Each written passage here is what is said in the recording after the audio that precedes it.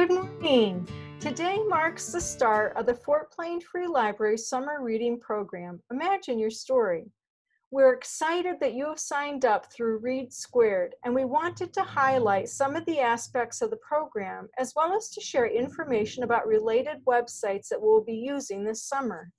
Before I do a brief tutorial, however, I wanted to let you know about something very special your children will receive because they registered. This spring, we received a grant from the Yurden Foundation that has made it possible for us to create 300 age-appropriate art kits that we will be distributing to each registrant this month.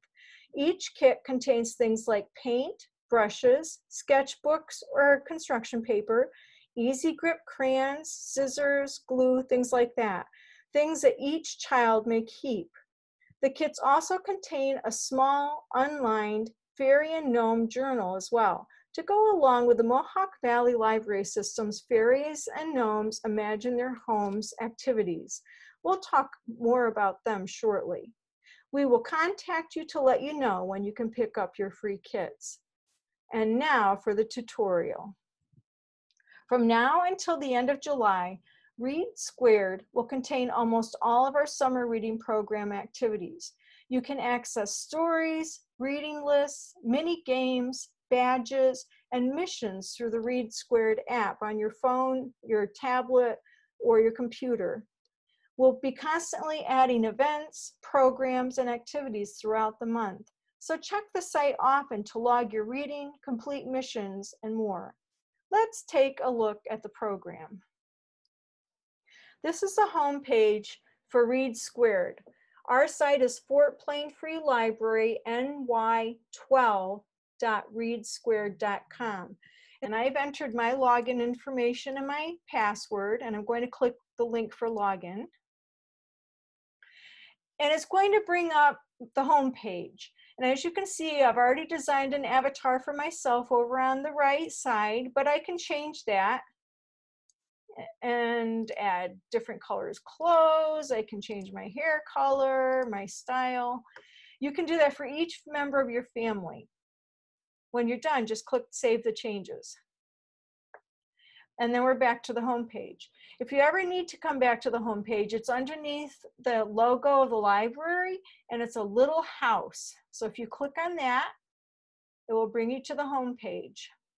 Next to the home page is the events calendar, which is highlighted now. If you click on that, you'll see that we have a lot of events that are already on the calendar for the month of July.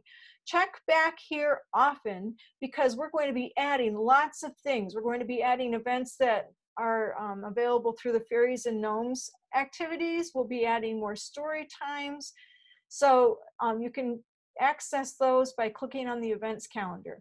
I'm going to go back to the home page now, where it says family members. If you click on the drop-down menu, you'll see that everyone you signed up for in your family is here. I made up some family members. This one is for the toddler preschool group. This is what the kindergarten through 5th grade group looks like. Obviously, you can change your avatar.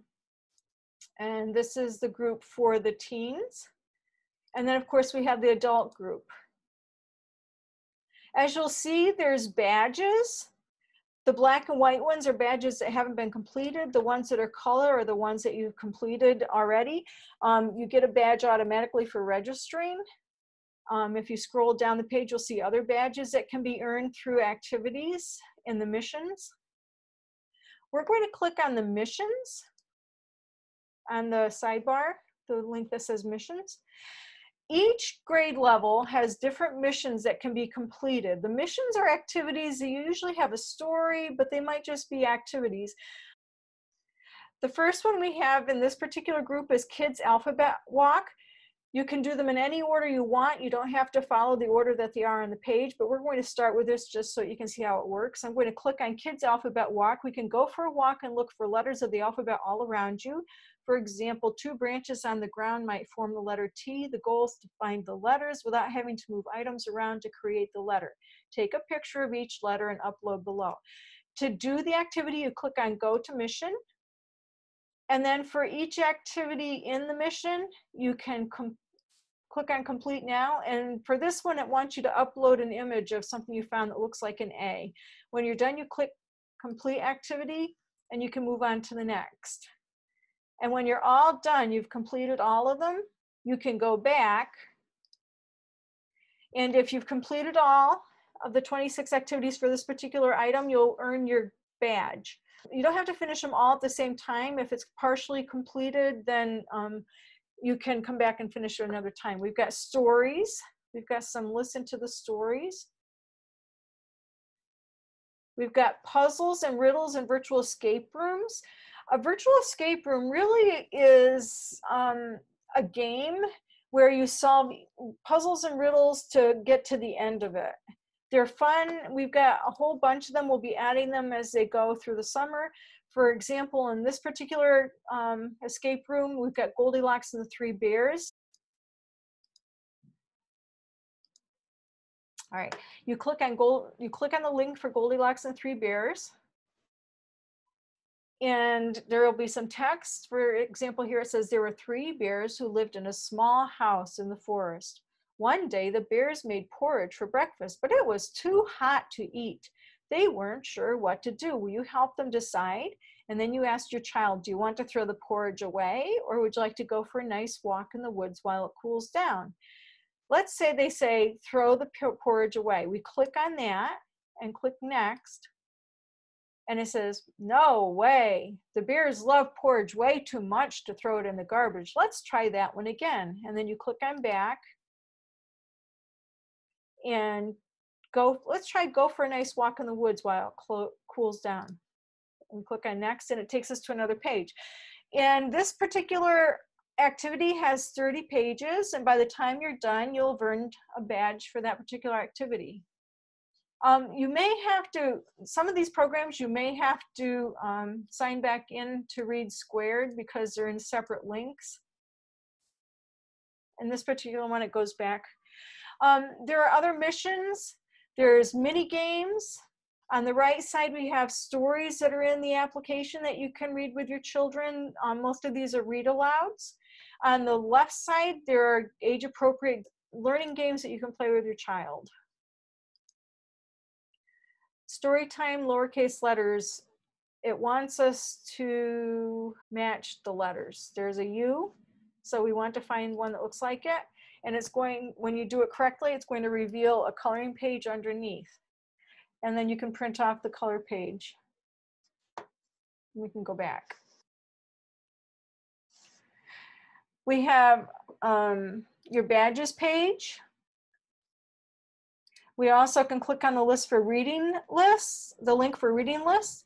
If you click on go to the book list, it'll take you to the Mohawk Valley Library System's card catalog. The Fort Plain Free Library is a member of the Mohawk Valley Library System, so you can see what we have in our library catalog. You're able to access books from Mohawk Valley Library System as well as the Southern Adirondack Library System. In this case, if we wanted to read Cinder's A Chicken Cinderella, we can see that it's a book. We click on availability, and these are all the libraries that it's available in. We can get more information about it. If you want to order it, you click on place request. It'll ask for your library card number and your password. And if you don't have a library card or a password, that's okay, because we have books in here that you can access without having to go through our catalog. These are actual books that you can pick up at our curbside service at the library. We also have other materials that are available to you, and I'll go through those in a second. Let's go back to our home page. If you want to log books and reading that you've done, you click on logging. You'll get the log activity feature. Click on log reading. We have several different ways that you can log the reading that you've done. You can click on and log minutes. You can click and log the names of the books. There are different ways.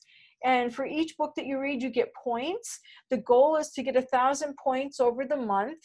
You can get them for the missions. You can get points for reading.